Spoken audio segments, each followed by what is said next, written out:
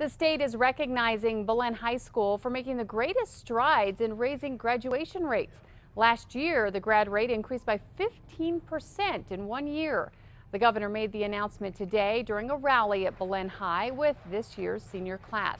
She says they have some big shoes to fill, but she knows their hard work will pay off.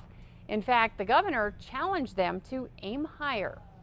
When you graduate, then it is amazing what you can do. Once you've graduated, then you can see down the road, what else can I do? The governor credits the increase in graduation rates to the statewide truancy crackdown and, of course, the hard work of students, teachers, and their families.